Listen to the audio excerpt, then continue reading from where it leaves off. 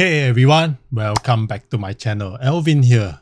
Today's topic, it's gonna rattle quite a few of people from all sorts of industry, but I need to get this off my chest because as you see the title, I believe, in my personal opinion, that these 5 things are pretty much scams that we have since normalized in our society, in our livelihood, in our day-to-day activity, that it doesn't feel right as me, who has been relatively frugal and intentional in my spending. And I realized that I actually think that these 5 things that I'm going to talk about, it's not worth your while to spend money on if you think about it. So let's get my very first thing off my chest. And if you're new to my channel, welcome. If you're, a returning subscriber, I welcome you back. And again, like I mentioned earlier, we're going to rip the band-aid off. We're going to rip it off, make it painful, and talk about food delivery apps. Food delivery apps, we're not going to talk about the people that actually deliver your food. Those day-to-day unsung heroes in the pandemic, timing where we needed food delivered to our table. These guys and girls were the ones, the heroes of our delivery service. And what I'm going against is how the app or these food delivery services, I'm specifically talking about food delivery services because it doesn't make sense in an economical standpoint to even run these apps in the first place. But hear me out. In recent times, on Straits Times, if you have read this article that the delivery riders are having it bad because they have to push longer hours to work. There's now, of course, it's rainy days, and it's even worse because rainy days people tend to not do deliveries, I guess. But they have to endure longer hours. The delivery, the fees are getting smaller. I don't know why is that even a thing. I thought it's supposed to be like fixed. And then there are fewer orders coming to them. That's why they actually have to endure longer hours. Some apps even claim they have to work 12-hour shifts, which is 12-hour shifts every day. It's unimaginable. I do my editing at my side, doing these YouTube videos, and already taking hours on end, and already I cannot take it. Some can even hit 12 hours, and I know that feeling of working, non-stop. But to them, it's even more tiring to work, be out in the sun, in the rain, in the weather, the elements of weather, and then just be there for you to deliver your food.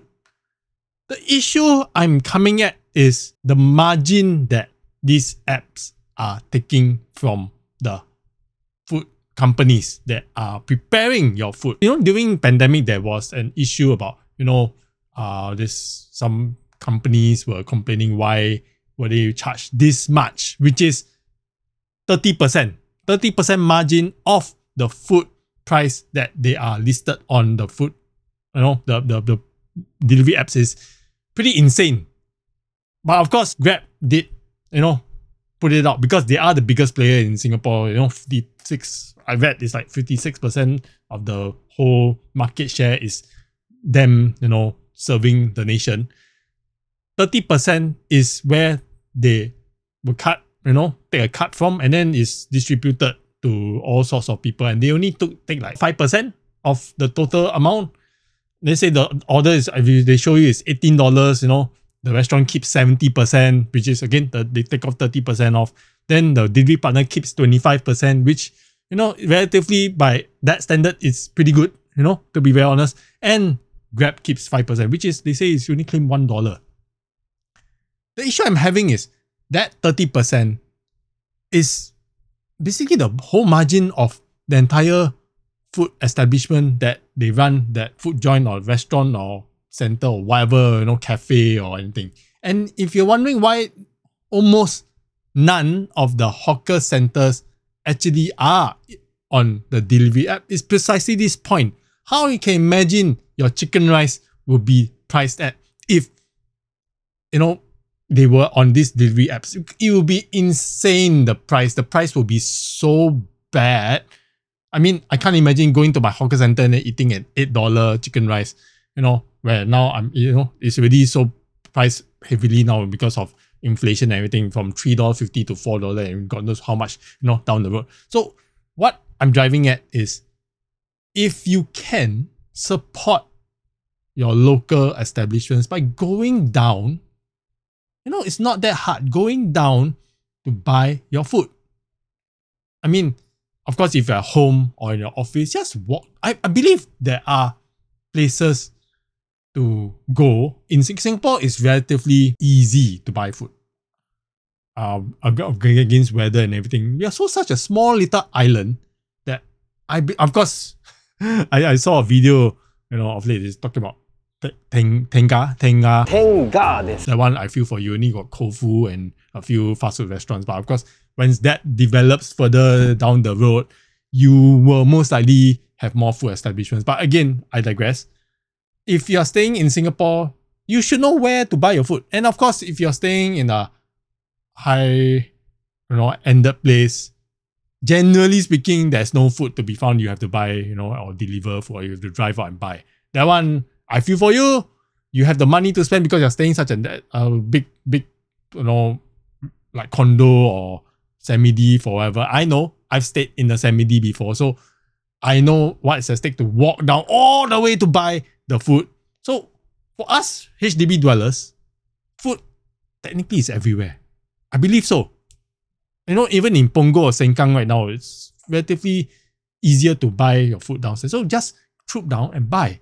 So because if you're buying from the delivery apps, you know that your food price actually is much more expensive on the app itself versus where you go and buy from the same place that you're buying from, which is, they're not actually island-wide, it's close proximity, then they will actually deliver the food to you. So I put it to you, help your fellow Singaporeans, go down and buy. I've been doing that for ages. I've even used the PayLah on Saturdays to buy, to even save that $3 with my wife's, handphone is $6. So if you can gather all your headphones and then go and buy, it could even save God knows how much dollars. So I put it to you, go down and buy your food. These food delivery apps charging the 30% margin is very insane. And I know it's to run a business, they are for-profit business, and I understand. But to me, it has been so normalized that everybody thinks that it's a go-to if you're busy, or you got no time, or you just cannot get down because the weather is hot.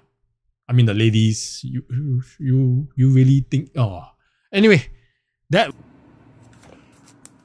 okay, I'd like to address this, that I have nothing against the riders who are making a living, delivering the foods to you. As but what I said, at the start of the video, you are my heroes, back in pandemic days, even now delivering food when I'm sick, when I'm tired, when I don't really want to, go troop down and buy my food because of any circumstances other than being lazy, to be very honest. Nothing against you. I'm just against the apps that doesn't make any sense with the establishments, and the reason why you are also having your earnings drop, these few times is because A, lot of people are not using it because of financial constraints, and then B, a lot of establishments are not even using the apps to sell their food anymore. So that's a given. So do bear that in mind. Thank you so much again to all the delivery riders, and you do you. That's just my take on this matter. Comment down below if you think otherwise or you think otherwise. Thank you. That will be my first scam of the thing I'm going to say. The second one would be credit card. Not specific credit cards, which if you actually were to go to Moneysense, which I'm actually on the website now, if you have no idea what the hell is credit cards, and to you younger folks who don't understand credit card is a form of borrowing. It's not money. You don't pay using your credit card. You think it's paid and then you just forgo payment later on. You still have to pay that payment down the road, which is month end, So, and then of course there's a credit limit. That credit limit is to help you don't spend more over it, So the issue is not owning so much credit cards. Yes, all the finance YouTubers would love you to sign up all the credit cards because they'll show you how to, help with the miles, with the cashback.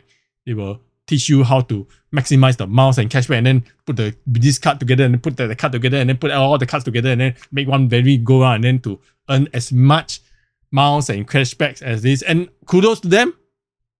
They did their homework. They are asking you to sign up through their links, and then you're making them money by affiliate marketing, which you're going to support them, which is totally fine. Owning credit cards is not the issue. The credit card interest rate is the goddamn issue that I'm going to talk about. It's because it's in Singapore, it's 25%. 25% APR means the annual rate that you have to pay in the event that you don't pay off the full amount. So, and then they might be thinking that let's put it this way. If you are unaware of credit cards, if you are unaware of credit cards, when you roll over your debt, the money that you owe, you have to pay an interest on it. That interest is compounding. That's pretty insane because it's not that's fixed. It's not that you owe this much and then the next month you owe this much. It compounds on the same 25%. It's insane considering that if you put your money in a savings account or somewhere, even in the S&P 500, it's only the annualized rate over 10 years, 20 years is only 10%. Unless, of course, if you bought into maybe Palantir, it goes up to the moon, and then that's a whole investment thing altogether. I'm not going to go that route because this is not financial advice. What I'm telling you is, if you're not understood credit cards, if you bought a big ticket item that you followed, any of the finance YouTubers to maximize your credit card, your miles and then your cashbacks, and then you've gotten that much coming in, which is measly 5%. But you've not paid off your credit card bill, 25%. Even a normal person will understand that 25 minus 5, you still owe 20%, even to that one. And it's not even that fixed, it's actually compounded. So I put it to you, credit card interest is so normalized now that people don't understand it. They might owe money. I've seen so many people that think that they are rich because they buy on credit. Let's put it this way. I bought my iPhone 16 on a credit card. I intend to pay in full. Even putting it on credit card on installment did not make sense to me because in the event I actually miss payment, which for an installment plan, you'll be surprised that you can actually miss payment. It's actually quite insane that as the months go by, because of human, where we think that you have the credit to buy on, you keep on buying more stuff, thinking you are rich. You are not rich. If you don't have the money set aside for it, you are basically doomed to be in debt. Consumer debt is the one debt that you should not be in. Credit card interest is the scam that many should realize. And yeah, you should be aware of this and do better, so to speak. The next one is a little bit personal to me. Storage units. Storage units are places where apparently you can store things access things that you have, or as a personal person that if let's say you're moving house from a bigger unit to a smaller unit, and then you don't have the means to store in your smaller unit, or you're waiting for your unit to even be available, you're waiting for your key or HDB or anything, your BTO, you will rent a storage unit. Businesses do that. It's technically normal on a temporary basis. The issue I have is when the storage units claim, I'm not even naming anyone, the storage units claim that is to help you with your stuff that you are keeping away from your loved ones, or you have bought so much that you plan to keep even though your unit or your space constrained by it, you don't have the little space to do it. Let me put it to you. I am a toy collector. I'm a figurine toy collector. I've collected when my parents' house was very big. Like I mentioned to you, it was a semi-D. How big is it? My room was huge. As the financial crisis hit, we downsized to a HDB flat. I think it was a 5-room flat. It was still big. What my parents did was they threw away most of my toys. That was another story altogether. I did hate them for a while. I come to terms with it. Why? Because they didn't know better, and it got me thinking that if I were to put in a storage unit, which my parents would have done in, we have paid the rental and we have incurred more debt because we will have not seen the unit, and then we will just be paying off money, excess cash, excess expenses that we didn't need to. And then God knows what I will do down the road. As I moved to my now unit in my 4-room flat with my wife, I've actually sold down all my stuff because I knew that paying for a storage unit did not make sense at all. But now the storage units are claiming that to provide you some, storage that I don't know how to put it to you. They call it a lifestyle self-storage space that a lot of people would they like to keep stuff. The ownership is something that many Singaporeans love to do. I myself included. Look at my toys around. But what I don't understand is you claim ownership, but you're putting it in a place where you're paying rental for. That's not claiming ownership, right?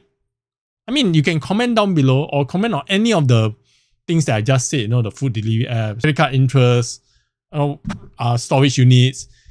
You can name anything. I put it to you, don't need the stuff if you don't have the space for it. As simple as that. You don't have the space to put it in your house, then don't. It's gonna be bad for you because down the road, you will lose interest in it. That's one. I know because I've collected toys for 20 years. 20 years. I've lost interest in so many items. So many items that I've lost interest that it baffles the mind that I actually in my other video, which you can click over here, I've talked about selling down my toys and I actually got money back. But I can actually see the toys. Then I sell it down. If you don't see the toys, you're not going to think about it. You're going to pay rental on it. Why are you paying rental on things that you lost interest on it? That's something that you have to come to terms with it. And then, of course, I saw that 1 month's booking for this kind of storage unit, lifestyle storage unit, is close to $300, $270, $276, and it's those small units, those very small 38 square foot units. Then of course they claim that they're going to zeng for you, they're going to make it look nice, and then there's a display cabinet and everything. But you're not going to go there. You're never going to go there. You're going to go home, you're going to be so tired, you're going to come back home and so tired, you're not going to go there and be like me, look at my toys over here.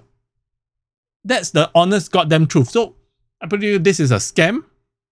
The storage units are providing a service. That's not the scam. The scam is you buying into it because you think that you need it. So that's the scam. The fourth thing I'm going to talk about is gambling. Gambling, lottery, betting, those kinds, 4D, Toto, Big Sweep. When I was young, I was quite oblivious to the fact that every weekend, my mom would ask me to go and buy. Back then, when my dad was still around, he would go and buy. Then when my dad is not around anymore, my mom entrusted me to buy when we moved to the HDB. You know, semi-D, I didn't know better, you know, because again, my dad was around. Then I'll go, you know, I stayed, back in the day, I stayed very near Tampines Mart. There's a Singapore Pools right at the corner.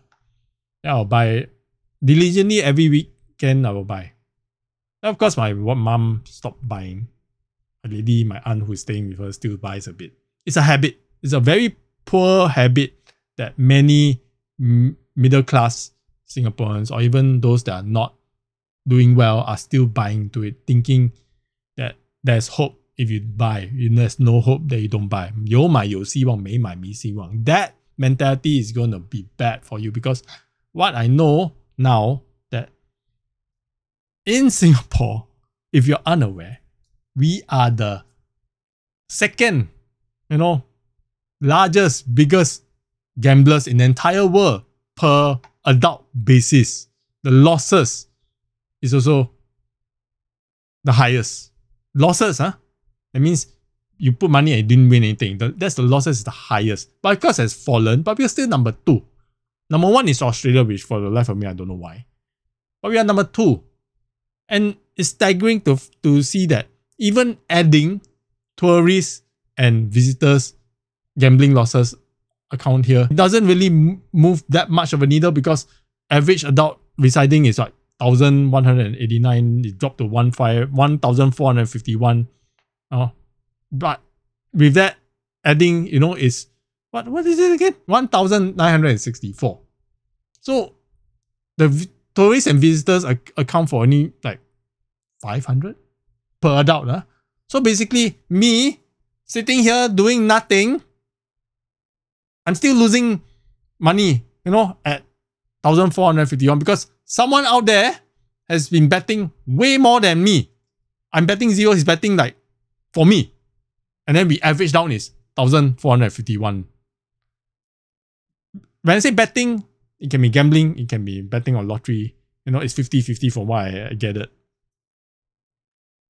That's an astounding rate. And I put it to you, when was the last time, if you knew someone who actually won any money, you know, across the time that he's actually betted? Yeah, there are outliers. They will show those that actually, you know, earn, you know, the millions through the Ompao lucky draw or whatever. But that is only when you open your eyes to it, and then you will feel the urge to bet on it, because you think you'll be the one. You're never going to be the one, to be very honest. So I have no idea why the Singapore government says that we should curb spending, you know, on gambling. And yet, we locals are the second highest in the entire world betting on and gambling. And yet, Singapore, the government, with the tote board, opens up all these Singapore pools and making them look so nice, attracting the millions in Singapore to bet with them. And of course, with our 2 casinos, not 1, 2 casinos, which the life of me, I don't know why we have 2, to, you know, instill this gambling habit that I think is a bloody scam, that we should take account for yourself. Again, not the government's fault. They planted the seed, they planted the casinos, but it's you guys that went to gamble. So I put it to you, it is a definite scam. You shouldn't even do it. Take the money, go and invest in something. You have that money, go and save. The interest rate is still high. You earn interest on it. I know it's a little bit, but it's better than losing to the government, who God knows where is the money going to later down the road. You know, we have 5 mayors in Singapore, you know. That's for God knows Singapore, small little country, we have 5 mayors. Anyway, I digress. Again, this is not any finance advice. I'm just telling you that to me, it's a bloody scam. Think about it. You know, go and comment down below about it. I don't really care much about it, because I don't do it, you know, on my own account anymore. And I've saved much more right now. So yeah, I would urge you to think about it. The last one, which, as I mentioned earlier, I've bought an iPhone 16. I bought it outright. I bought the mid one, the smallest iPhone 16, and then it's the I upgraded a bit, so it's about $1,449. That's the listing price. But I paid in full, and I know I needed to buy it because my iPhone 11 already broke, and I needed to upgrade it because it's 11 to 16 is already 5 years. You can click on this video. I monetize my channel because of my iPhone 11. I'm still keeping it for sentimental value. And of course, nobody's going to buy it, to be very honest. The iPhone 16, I paid in full. But my SIM card is under Simba. It's only $10. I've used it for so goddamn long. I started talking about Simba way back. I don't know how many years back. I'm still using the same number. I actually downgraded my mom's number to the $10 because we were actually paying off my mom's iPhone 13 in installment, which again, I think is a bloody scam. You shouldn't even put anything on installment. To be very honest, if you can't afford it, means you can't afford it. And then if you think you should pay it on installment, you should pay everything in full. The telecommunication scene is so weird that right now, we even have an $8 one. A no-frills $8 plan right now. So I put it to you, those companies that are asking you to buy the new iPhone, buy the new Huawei, buy the new Samsung, the phone, and then put it on installment. Or even better, buying into the plan, fixing you, locking you in 2 years, and then paying it off. I believe you actually are better off paying the phone in full and then buying those cheap SIM card plans. And it's cheaper. I know it's a few $100s cheaper. You might think that I need the new iPhone. You don't need the new iPhone. If you have an existing iPhone, you can jolly well keep it because I've kept my iPhone 11 all the way to this day. You have to look at my iPhone cracked screen to know that I needed to change it because it's going to get worse and worse, and it actually got worse down the road. So you don't need to upgrade if you don't need to. And if you really need to upgrade, save the money, budget it out. Do what is necessary to put aside the money, and then once you're ready to buy it, then go for it. I have the money to buy it. That's why I'm telling you that it's not worth putting it on a credit card. It's not worth putting it on installment. That's one. Buying into a cheap SIM card plan, to me, it's the same. One can argue that the speed is different, the call is different. I don't know, man. I've been using Simba for so long. And then with now, there's so many MVNO plans from Singtel, Heya plan, I don't know, what's the other plan? Zim plan, Zim Mobile. All these are also $10. Go for them. They're also under the big telecommunication companies anyway. So if you're worried about Simba, the network is no good, go for this few. I urge you that you're better off paying that big ticket item off first. Be frugal and pay whatever subscription at the bare minimum, and you will be thankful for yourself later. I'll do a bonus one for you. Insurance. No, not the health insurance or life insurance or term life insurance. Those are highly regulated. I'm not going to go into that before the government comes after me. Again, it's highly regulated in Singapore. What I'm referring to is consumer insurance or extended warranties. Those categories fall together. It's a total scam. I'll be very frank with you. Those don't make any sense to me. If you're buying into an insurance to cover your consuming product, like for instance, I have friends that buy a flip phone from Samsung. They bought an insurance knowing that it will break on them. or the thing will the flipping part will just crack or something. It's insane that is so normalized that I don't understand it. Even for me, my Apple iPhone, I never bought any of the Apple Care at all.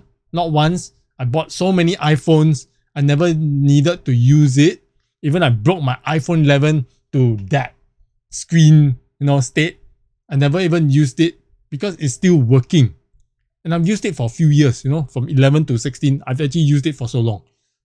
And then, of course, another thing that would be like my gaming consoles. I've actually not once bought any extended warranty on them. Extended warranties are a fluke, a scam. You should probably not even think about it. And coming from me, who has bought so many gaming consoles, the Mega Drive to the PlayStation, to the Sega Saturn, to the PlayStation 2, 3, 4, and now the 5, my Nintendo Switch, I bought all of them. I'm not even used any or bought any warranty at all for them. So take it from me to you, extended warranties are a total scam. You don't need it. You never needed it. So yeah, that will be my bonus, scam for you for this video. So anyway, this is me just ranting. Comment down below if you have any queries, any comments, or you think that these scams are not scams. These scams are just me just being me, just not thinking straight. You can comment down below. I'm open to criticisms. I'm open to any comments. And for that, I do thank you for being here this long. It's again a 30-minute video. I don't know why I'm doing all these 30-minute videos, because I just got things that I just to get off my chest. Because at this rate, there's a lot of things that I'm going to talk about. Anyway, if you think this video is good, dislike if you want to, go ahead. At least you are interacting with me. Comment if you have some comment, then I'll catch you in the next video. Take care, everyone. I'll see you around. Bye bye.